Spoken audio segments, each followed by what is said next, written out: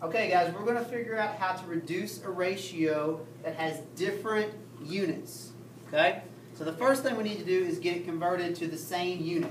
Which one of these do we want to change? We want to change the inches or the feet? Which one do you guys want to change? Corey? Inches.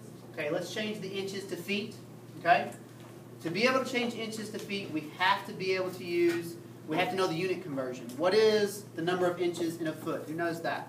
Maggie? 12. Okay, 12. So, if we have 48 inches, okay, are we going to multiply it by 12 or divide it by 12?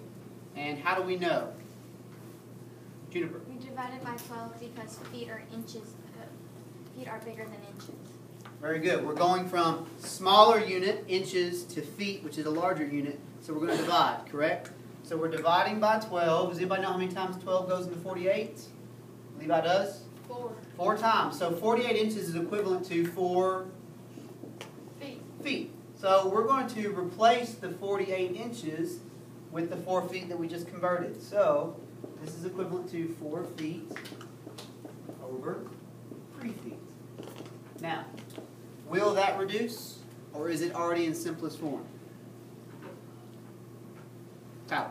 Simplest form. It's already in simplest form because there's not a greatest common factor. If this turned out to be something like 12 over 9, we could reduce it to 4/3, right? Because 3 goes into 12 4 times, and it goes into 9 3 times.